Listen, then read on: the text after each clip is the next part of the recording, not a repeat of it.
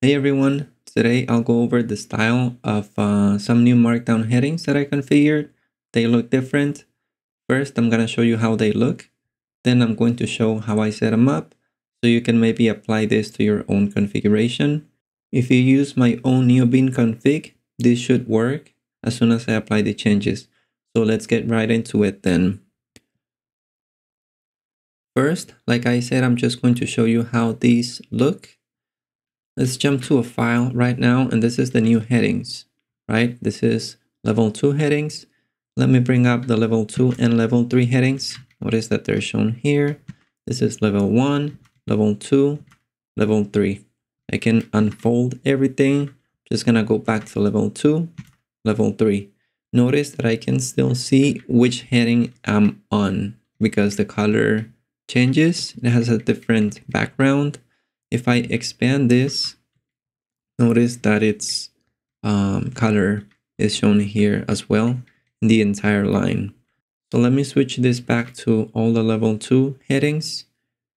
Let me switch to my blog post so you can see how it looks there. Just gonna fold everything here to level 2. And I think I like the way that it looks better. Looks cleaner. Let me switch back to my old headings so we can see the difference. I'm going to change the color scheme to my old color scheme. And instead of setting this to transparent, I'm going to set it to solid. Let me switch back to my notes here, and I'm just going to source my CSHRC file. And a few changes are going to happen in the background. Now the new colors are applied. I'm just going to reopen here Neovim. Let me restore the session. And this is the way that my headings used to look in the past. The background color is solid. Let me bring up the level 2 and level 3 headings. They are shown here. And I think this is too much for me now. I was used to it. I used to have spaces between each one of the headings, but I applied some new folding configurations and now I don't have spaces. I like the way this looks now because I want to keep all the headings one below the other one. So this solid background does not work with this style of headings anymore. But there are some people that will like this still. So that's why I'm leaving both of the options in my config. And now I'm going to show you how to set them up. Let's just unfold everything here so we can see the difference. Notice that if I unfold everything, it doesn't look that bad. You can easily find each one of the headings.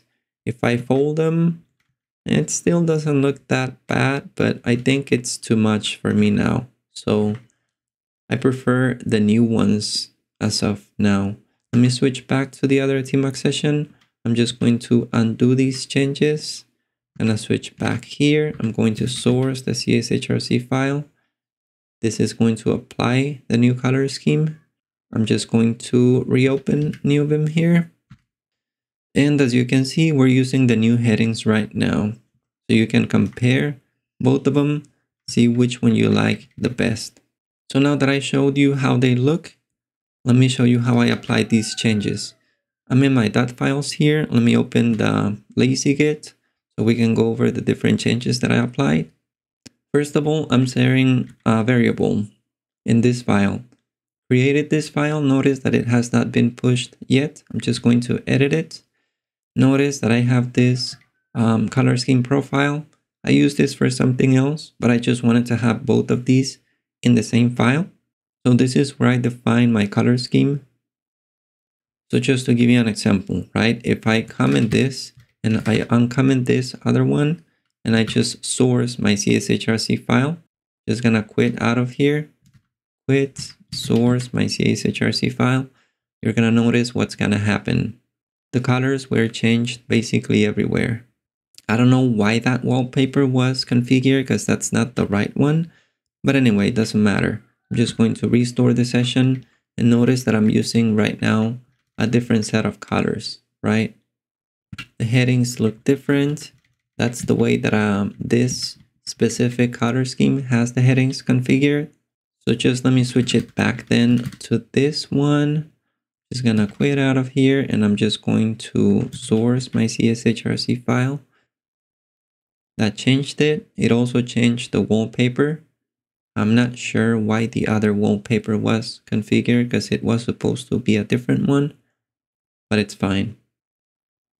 So you don't have to worry about this, but what you do have to worry about is this variable that I'm setting here, MD heading background, and it can have two values, transparent or solid.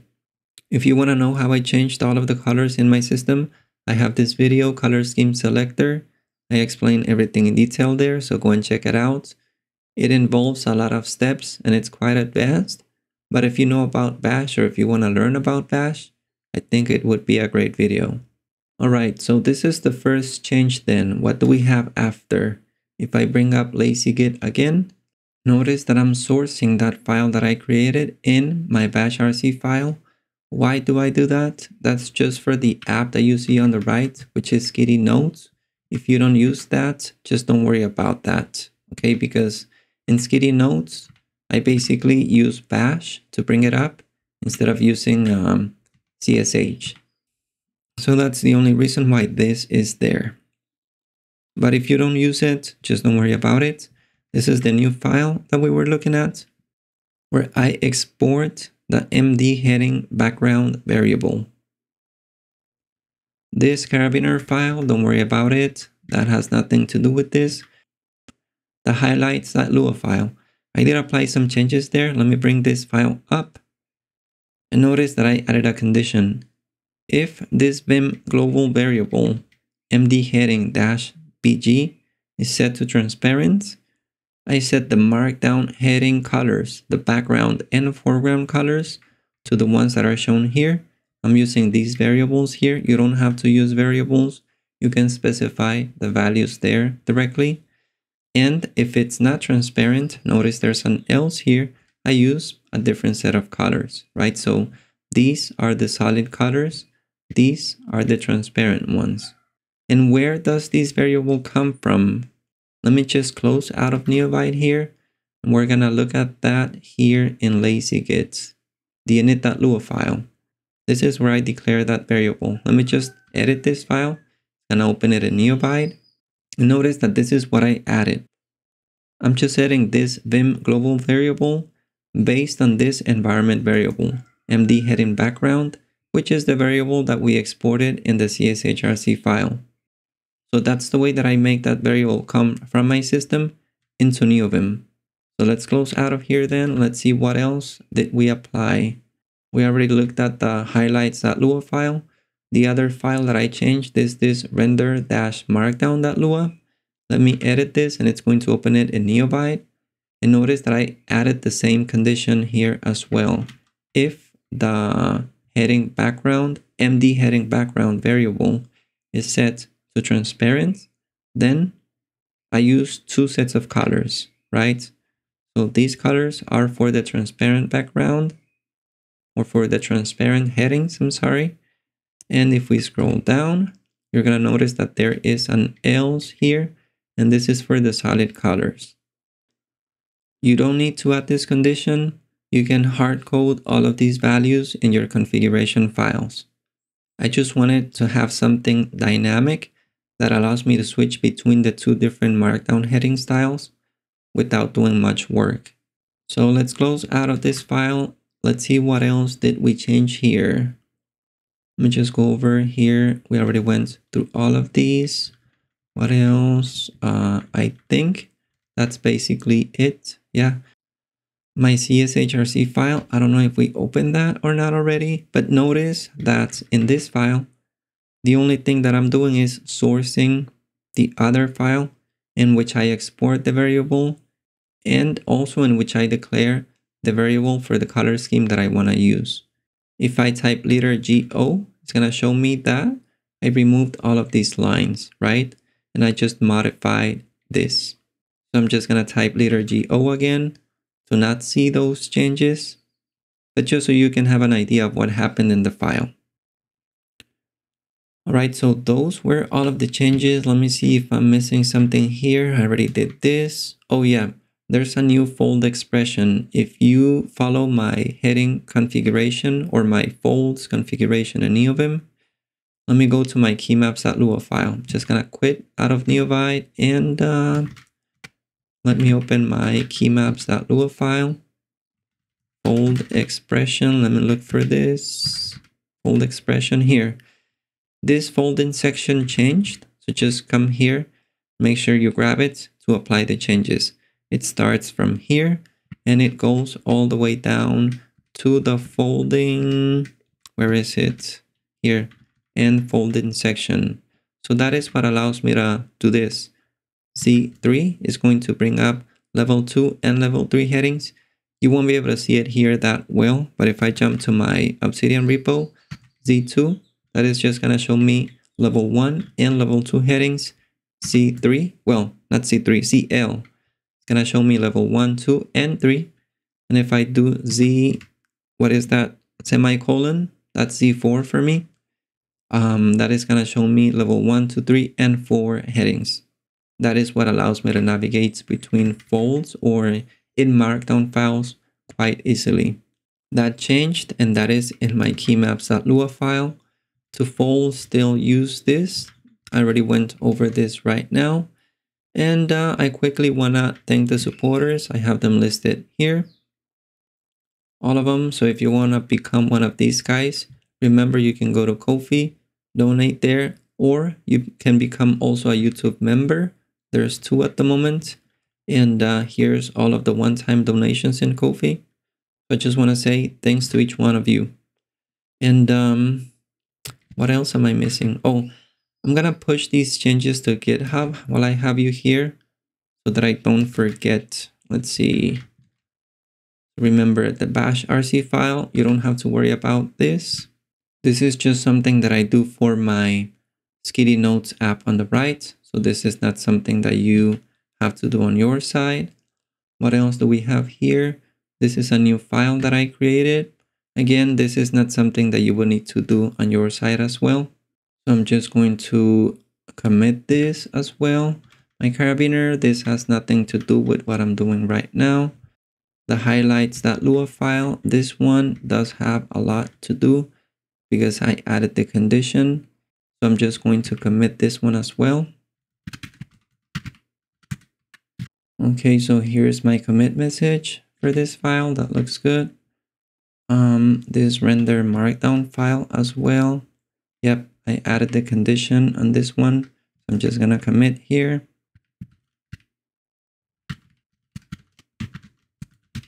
Okay, so this is my commit message. And on the init.lua file, I also performed some changes. So I'm just going to commit this as well.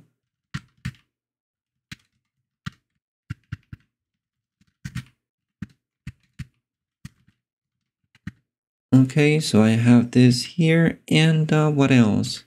CSHRC file. I also modified this. Okay, so I'm just going to commit it here, and let's see.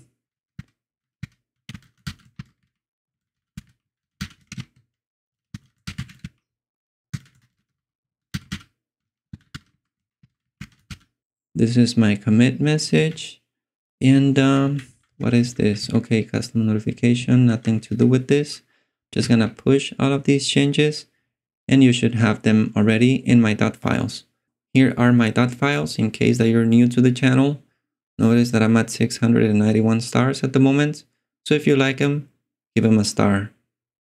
Oh, and one final thing before I forget, just did this as well. If you want to join Discord, we have around 170 members, I think, or something like that. So I'm going to leave the link in the video description. You can join. A lot of people is always there helping, sharing stuff. So I just want to say thanks to all the Discord members. Thanks for watching the videos and helping others. So if you want to meet these amazing people, join Discord, and I'm pretty sure you're gonna find a lot of people with same interests there. So yeah, I think I already covered everything that I wanted to show today. Hope this video was useful, and I'll see you in the next video.